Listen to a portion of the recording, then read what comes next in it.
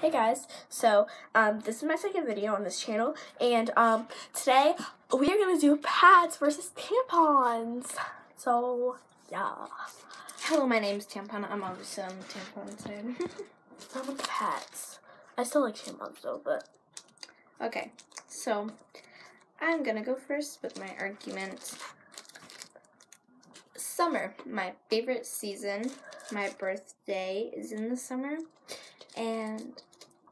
I said mine too. Yeah, just barely. Whatever, shut up.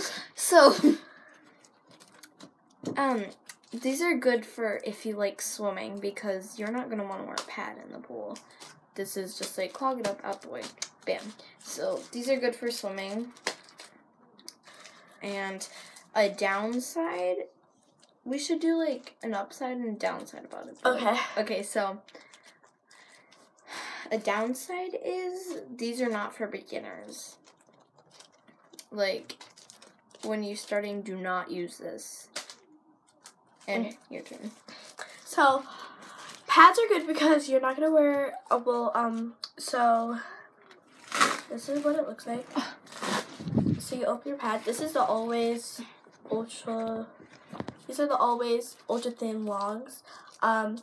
So make sure you get the ones with the wings because the wings are better. I mean, it has like this plastic thing on it, and you peel the plastic thing off, and then you fold it around your underwear. But I'm not gonna waste this.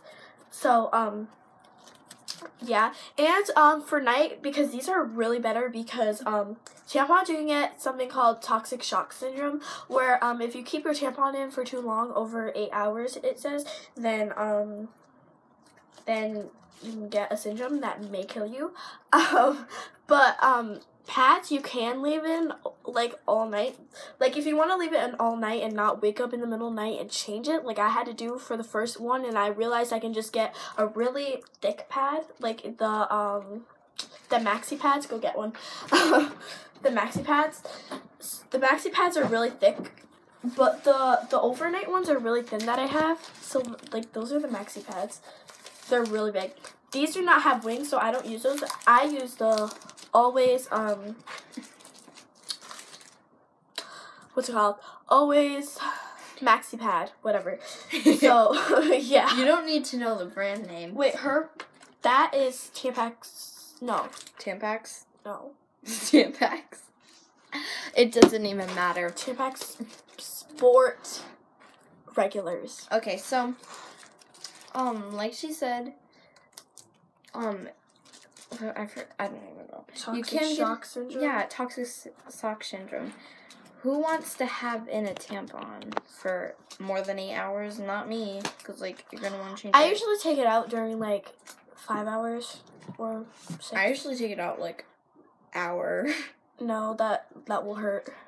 I don't care.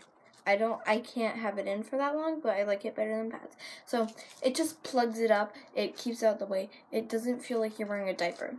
And I'm going to show you how to unless you put it in right, because if you don't put it in right, it'll really hurt. So, I'm just going to show you how to... Here's the thing.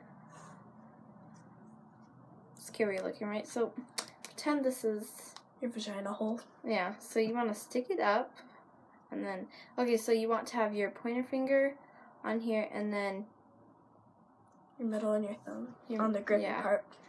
And then, so you want to sort of stick it upwards, and when your fingers touch your vagina hole, then you want to push it in, and then you pull release. And it'll stay like this. I mean, if it hurts, like if you just like put the whole. My friend, okay, this is a true story. My friend, this is actually true. My friend, so we were in school, right? It was this year, at the beginning of the year, and she went to put it in a tampon for the first time, and well, I wasn't watching her, but she told me, this really hurts, Alicia. I was like, what? She's like, I put the whole tampon in. Like, she didn't even push it in. She kept it insert her in. I was like, what? So it was like this? Yes, it was still in there. She did not push it in. And then don't hurts. do that. Don't do that. It hurts when you try to take it out, like after like 5 1 hour to 2 hours, it really hurts because it doesn't soak up all the blood. Like, so if you keep it in for like 6 hours, it soaks up all the blood, so the thing gets big, but it just slips out. If it's dry, it doesn't slip out because your vagina is dry when you wear a tampon. So, like, it doesn't slip out because it's still dry, so it's rubbing against your inner body, and it hurts. Experienced. I just broke it, but that's basically how. Yeah, this is how it looks like when it comes out, except red. So yeah. So I hope you guys enjoyed this video. Make sure to give a thumbs up if you want more period. Well, duh, because this is a period channel. But yeah. Bye guys.